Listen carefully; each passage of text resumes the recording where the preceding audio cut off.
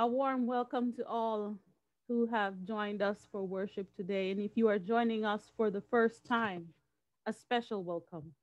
If you're with us each week, welcome back. I thought we might pass the peace this morning, so I invite us, if you're on video, to show the peace sign with your two fingers. And those on audio only to also join in the greeting of peace. The peace of the Lord be with you and also with you. Let us join in the call to worship. Breathe upon us, Holy Spirit. And inspire our worship with your truth. Stir in our hearts, Holy Spirit. And, and fill us with your love. Strengthen us, Holy Spirit. And move us to act with your power. Breathe in us, Holy Spirit. And receive our prayers and praise. Today we acknowledge the land with these words.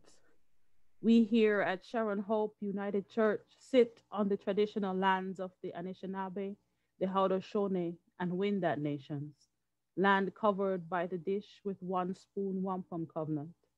We give thanks for their stewardship of the land, and may we continue in that tradition to care for this land for the generations to come. Today, we light the Christ candle to remind us that Christ is with us, that Christ loves us, and the triune God continues to be our peace.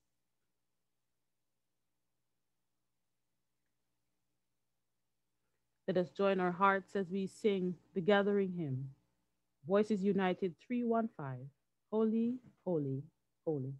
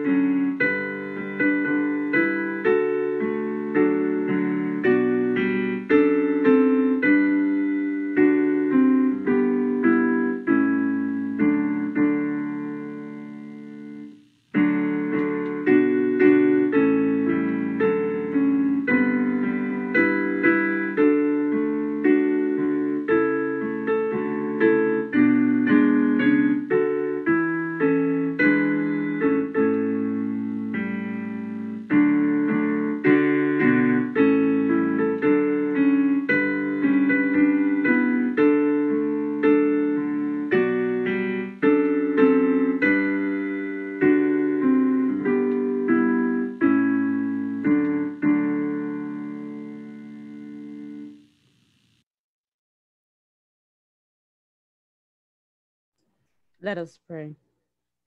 God of power and possibility. With the flame of your spirit, you give us energy to move into the world. In Jesus' name. With the breath of your Spirit, you refresh us to engage life in its complexity.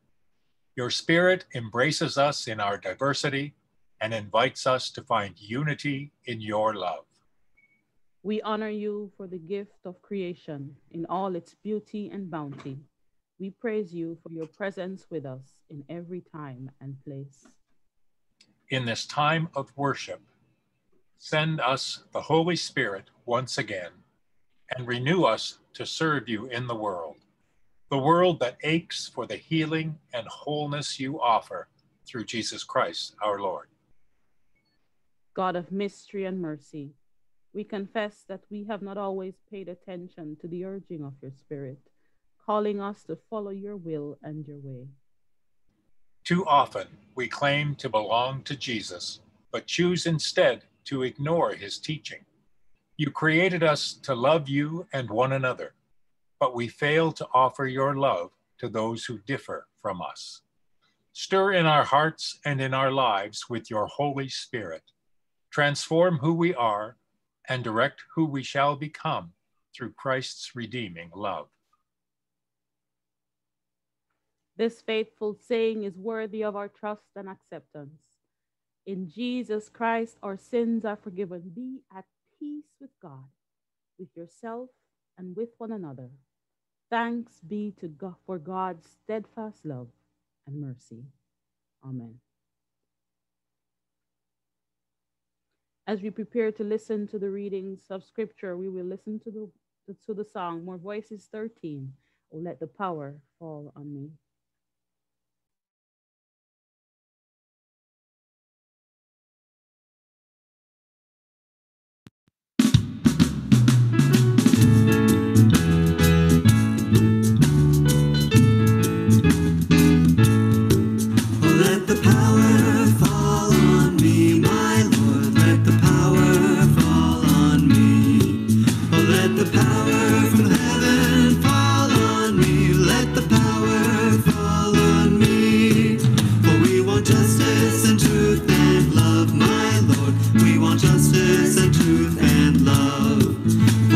Justice and truth and love, my Lord. We want justice and truth and love.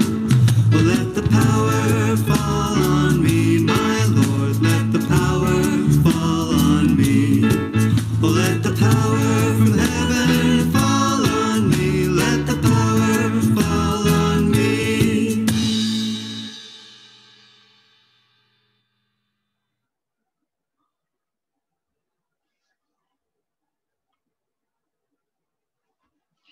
Our first scripture reading this morning is from Romans chapter 8, verses 12 to 17. And I'm reading from the Message, a little more modern version of the scripture. So don't you see that we don't owe this old do-it-yourself life 1 red cent? There's nothing in it for us, nothing at all. The best thing to do is to give it a decent burial and get on with your new life. God's Spirit beckons. There are things to do and places to go. This resurrection life you received from God is not a timid, grave-tending life.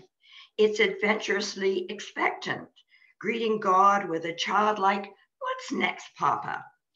God's Spirit touches our spirits and confirms who we really are. We know who He is, and we know who we are, Father and children. And we know we are going to get what's coming to us, an unbelievable inheritance. We go through exactly what Christ goes through. If we go through the hard times with Him, then we are certainly going to go through the good times with Him. And our gospel reading is from John chapter 3. This is the story of Nicodemus visiting with Jesus. Now, there was a Pharisee named Nicodemus, a leader of the Jews.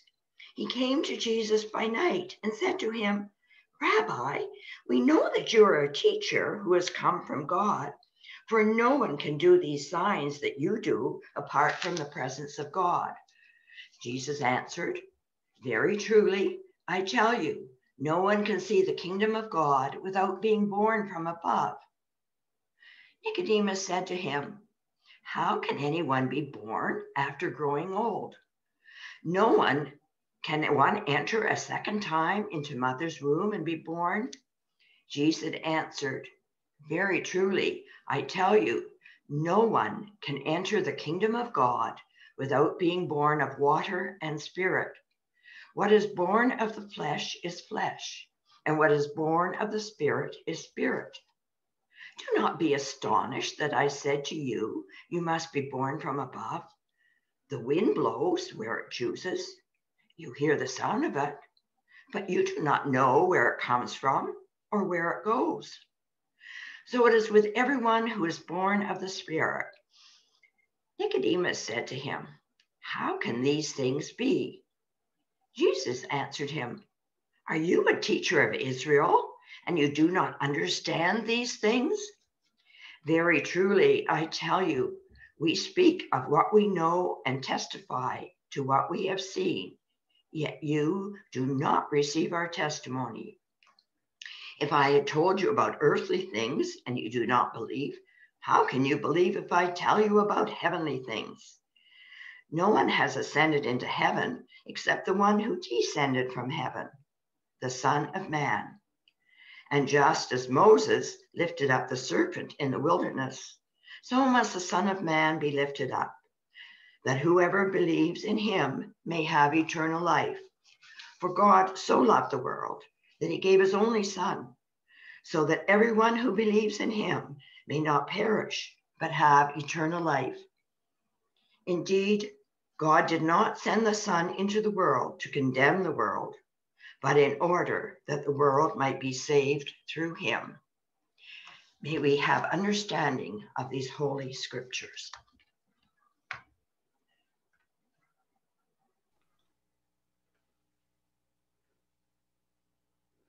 Our hymn of preparation, Voices United 376, Spirit of the Living God.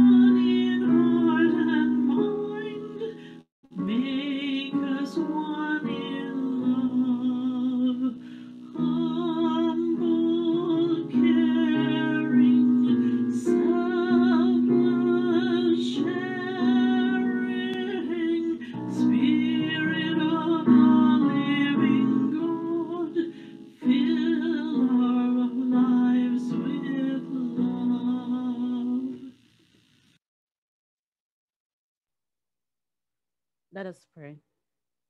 Holy Spirit, open our ears, our minds, and hearts so that we encounter God's living word in the scriptures.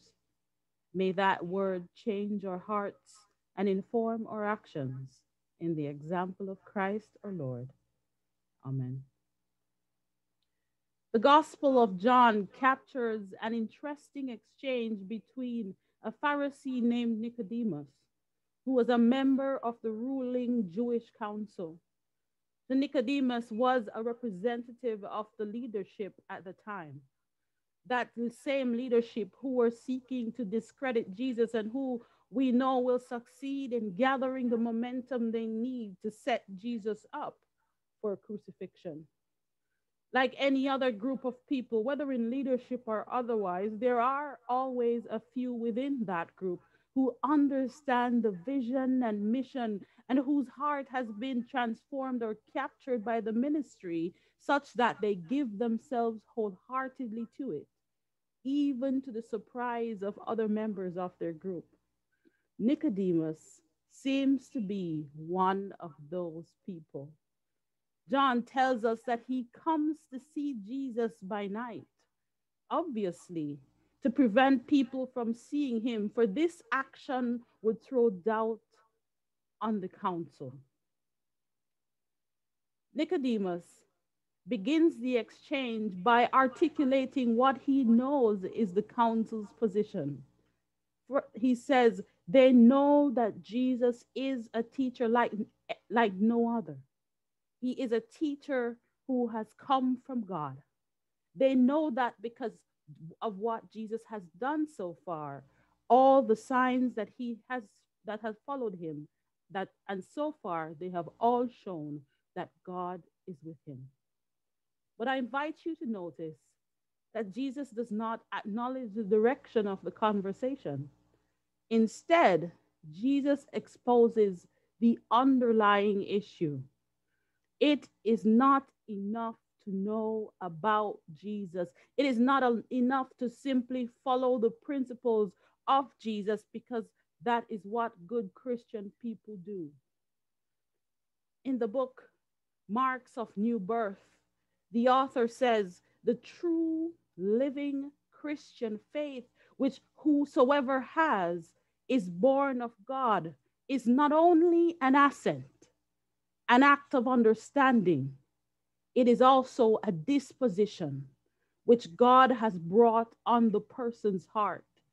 A sure trust and confidence in God that through the merits of Christ, the sins will be forgiven and the person will be reconciled to the favor of God.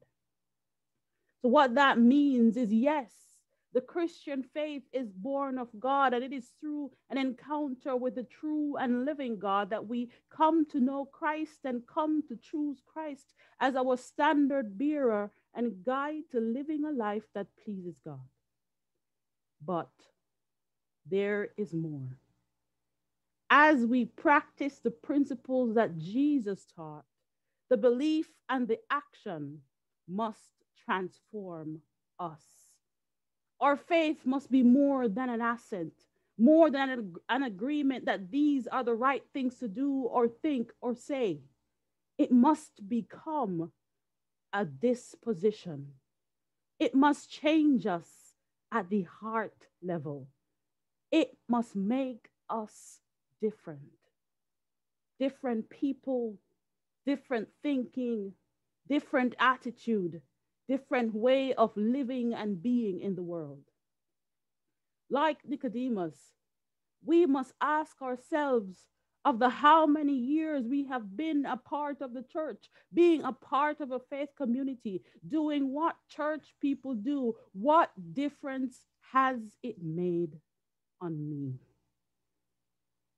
The reality is, if we were to assess the amount of change in us at being a part of the church as we have, some of us would find that we are a 2-year-old Christian inside of a 40-year-old body. So here is the first question for you to reflect on this week. Thinking about your faith. How much have you changed since you started practicing your faith? And how old are you, really? Are you still an infant? Are you still a child? Are you still a teenager? Are you an emerging adult or a maturing adult? As part of that assessment, ask the people around you if they have seen a change in your disposition since you became a part of the church. And if they say, not really, friends, then something is missing. What you find will give you some ideas about what it is like to journey with you in the faith. Jesus' response brought Nicodemus face to face with this truth. How long you have been on this journey is not as important as how much this journey has made you a better person. Are you more loving, more patient, kinder? Do you have more self control? Are you more forgiving? Are you less of a warrior? Are you enduring challenges with grace and not losing your cool easily? I can say that one of the major changes I've seen in myself over the years is my development of self control. And I no longer say what I'm thinking without thinking. I would have been described years ago as having a very sharp tongue. When we were created, God applied a three-pronged approach to seeking to guide the human will. The Old Testament shows that rules alone do not transform the human will towards godliness. What Peter refers to in Romans 12 as the flesh. The flesh cannot be transformed by rules, not rules alone. The human will is stubborn. Your will is stubborn, and so is mine. Both the Old Testament and the Gospels tell us that experience with God alone does not transform the human will towards godliness either. God's self came down in the person of Jesus and sought to show us through signs and teaching how to live a life pleasing to God. And there were still a group of people, both leaders and followers, even among Jesus's disciples, who did not get it. And we know how that unfolded. The human will is stubborn. Your will is stubborn, and so is mine. The Pentecostal period, though, revealed that it is in combination. Principles to live by, a human example to follow, and the human experience can transform the human will. That is what Paul meant by being led by the Spirit. Holy Spirit, power divine, fill and nerve this heart, this will of mine. Boldly may I always live, bravely serve and gladly give. It is through an ongoing communion with the triune God, the Trinity, that we can become what Jesus uses as born again. For surely we cannot enter a second time into our mother's womb to be born. That would not help, even if it were possible. Because, as Jesus points out, flesh gives birth to flesh. Our human wills would still be the same way, stubborn, difficult, hard of hearing. Like a child, our will has to be tempered, shaped, and channeled in order for us to become the individual that either makes a difference in the world in a positive way or wreaks havoc on the world. We must be reborn. We must be made anew. And that rebirth comes from the power of the Holy Spirit being given full control of our being, and through experience and teaching, allowing ourselves to be changed into the way that God would like us to be. And that means a change in disposition, how we think, how we behave, how we treat people, how we relate to the divine. Jesus explains that he is the turning point for change. He says, as Moses lifted up the serpent in the wilderness, even so must the Son of Man be lifted up, that whoever believes in him should not perish, but have eternal life. The story of Moses lifting up the serpent in the wilderness is found in Numbers chapter 21, verses 4 to 9, if you're interested in reading it.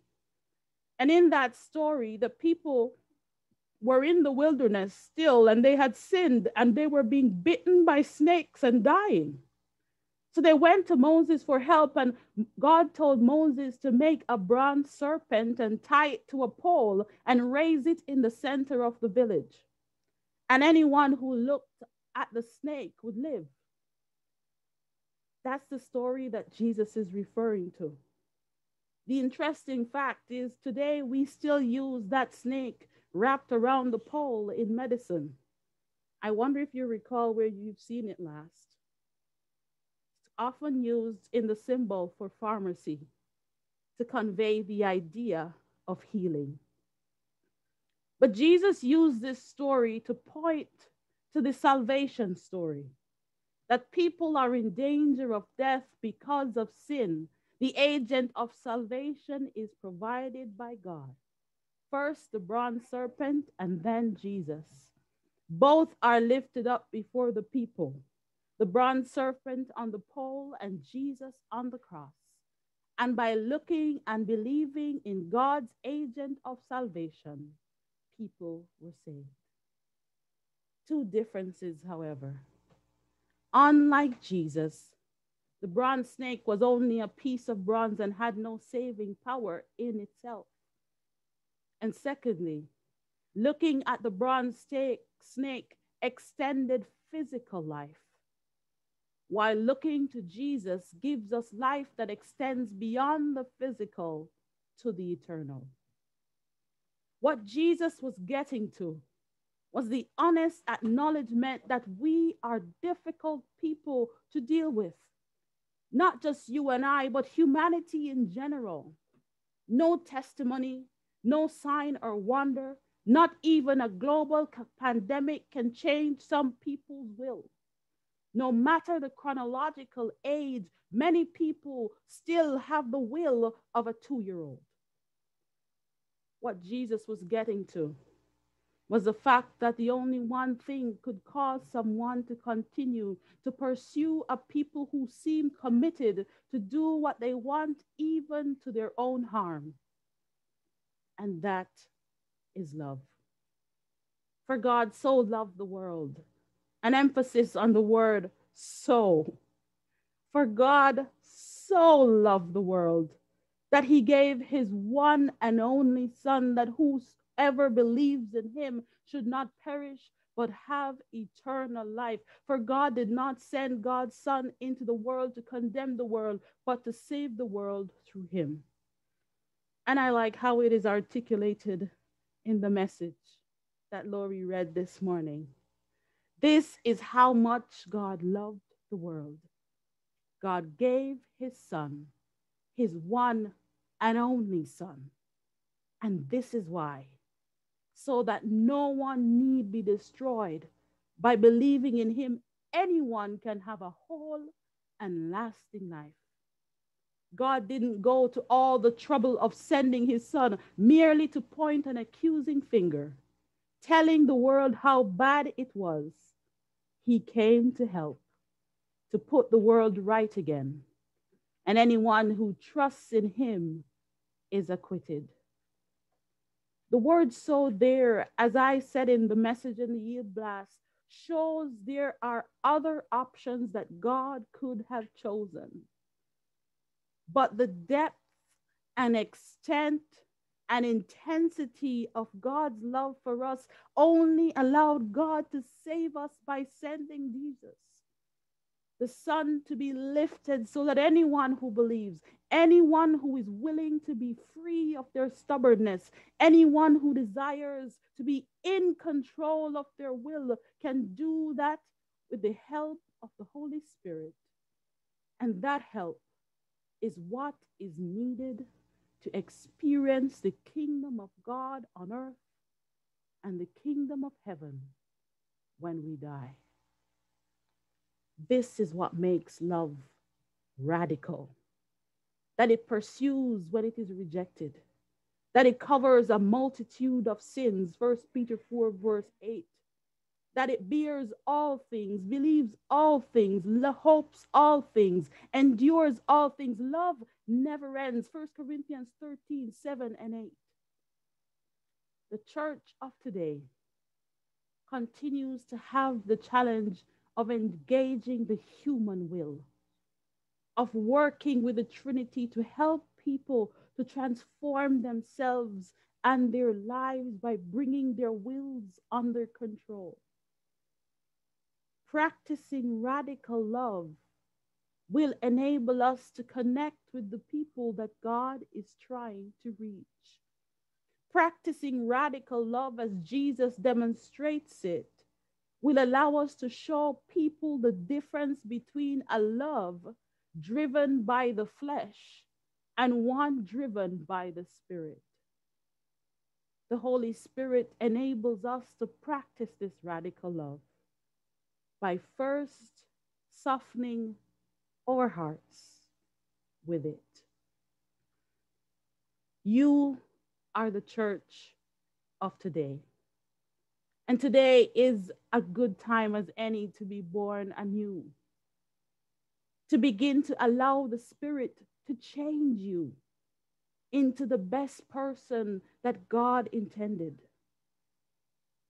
And if you already done the math of your age question and realize you're much younger than you thought you were in faith terms, God's love for you, which is beyond any measure, gives you the opportunity to ask and will respond. Just ask. Holy Spirit, love divine, glow within this heart of mine. Kindle every heart desire. Purify me with your fire. Our faith should change us. We should be better people by it. And if we aren't, then we have work to do. For Jesus says, you must be born again. You must be made anew.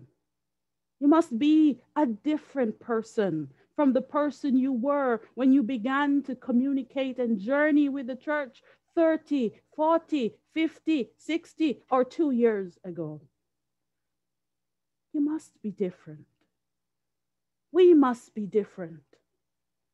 And if we think about all the ways that the church has impacted the world, we recognize that people are looking for something different.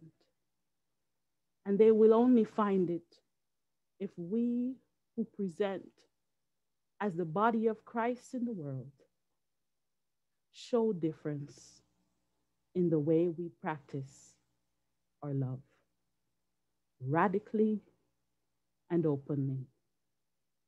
Amen.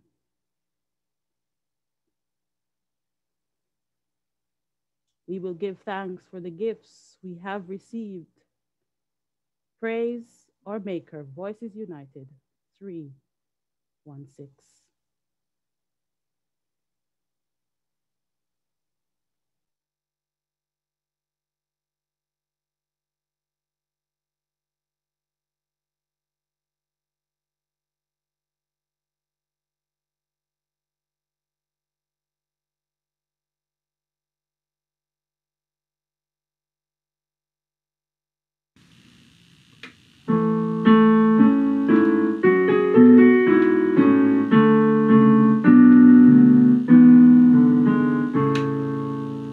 Praise our Maker, peoples of one family. God is love, God is love. Praise our Maker, peoples of one family. God is love, God is love. Love our Savior, followers of Jesus. God is love, God is love. Love our Savior, followers of Jesus. God is love, God is love. Care for others, children of the Spirit. God is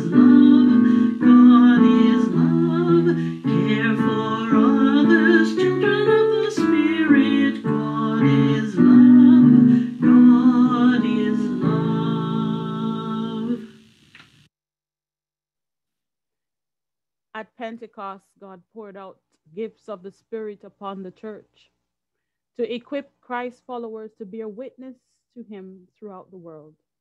We offer our gifts and our lives to God so that the witness of the church will continue with the blessing of the Holy Spirit in this generation and beyond. Let us pray.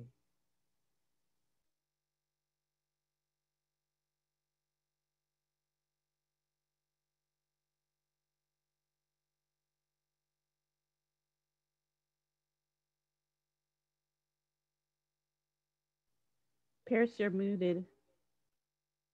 I pushed that twice. I sure did.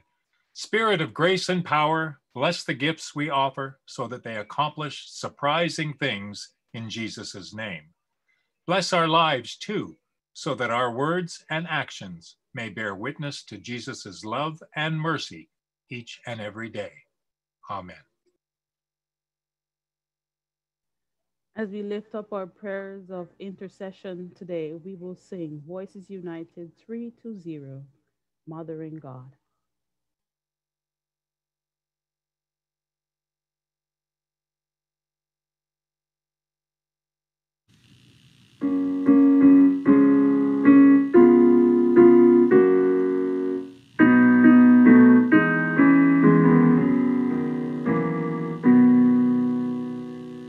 Mothering God, you gave me birth in the bright morning of this world, Creator, source of every breath.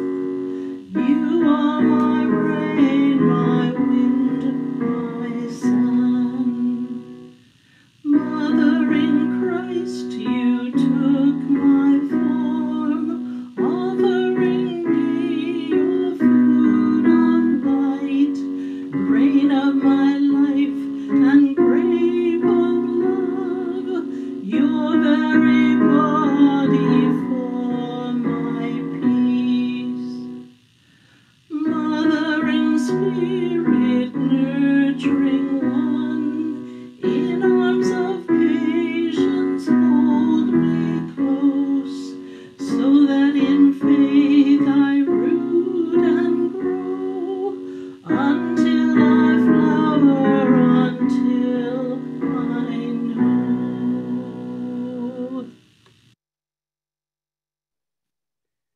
Let us pray.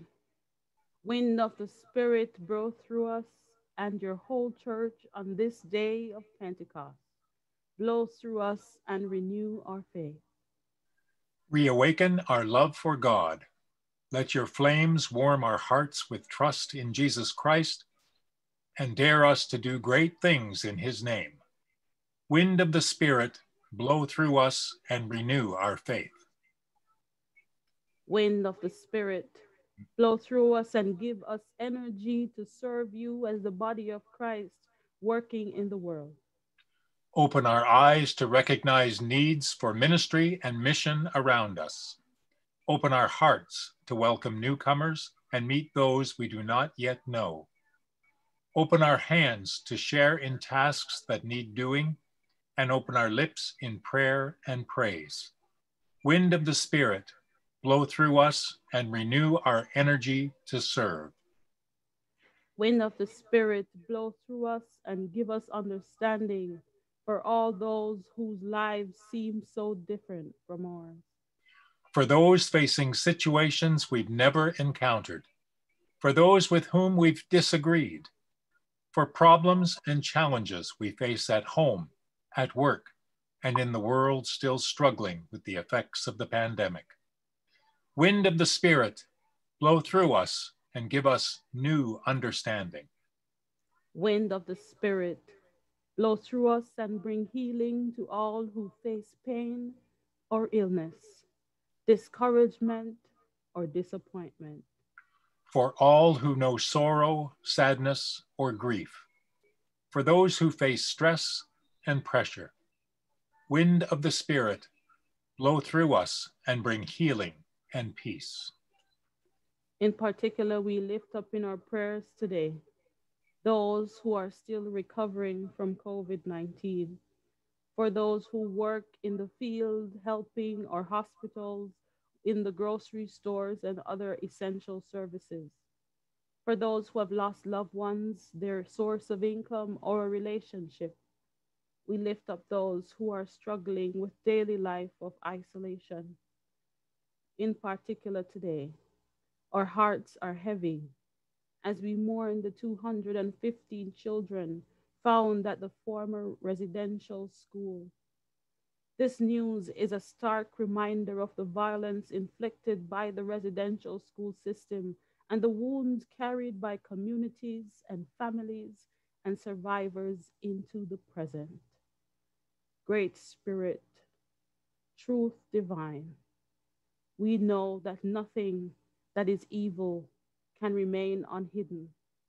And so, as we face this truth, give us the grace, the understanding, and the willingness and the ability to heal. Through Christ we pray. Wind of the Spirit, blow through us and bring us the compassion we see in Christ Jesus. Blow through us and equip us to serve the world you love in his name. Blow through us and refresh us as your faithful followers. Unite us across our differences as together we pray the words Jesus taught us. Our Father, who art in heaven, hallowed be thy name, thy kingdom come. Thy will be done on earth as it is in heaven. Give us this day our daily bread, and forgive us our trespasses, as we forgive those who trespass against us. And lead us not into temptation, but deliver us from evil. Deliver us from evil. For thine is the kingdom, the power, and the glory, forever and ever. Amen. Our closing hymn, Voices United 8-7, I am the light of the world.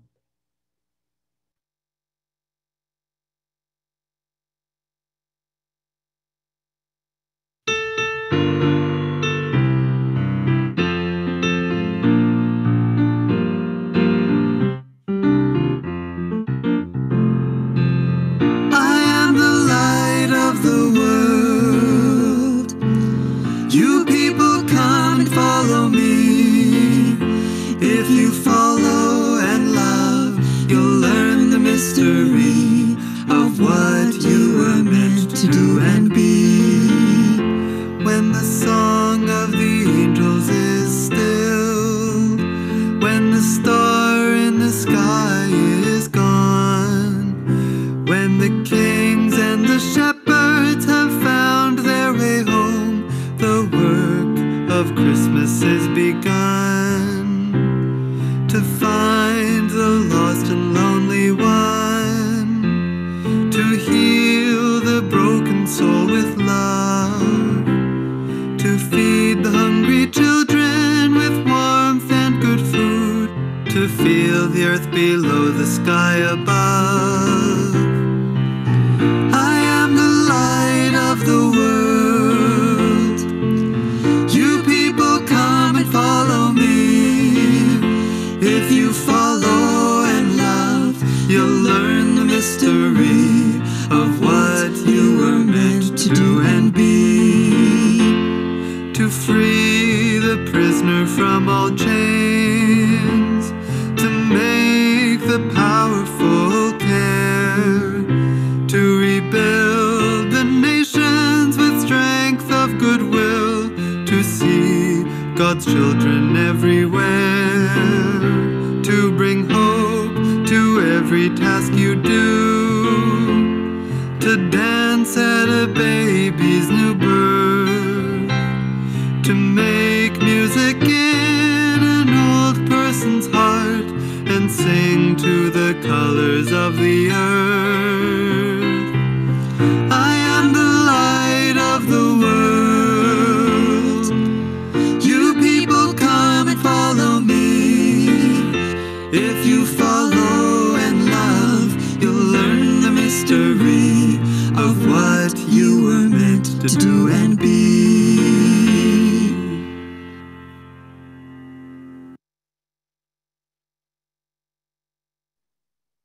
If you follow and love, you will learn the mystery of what you are meant to do and be.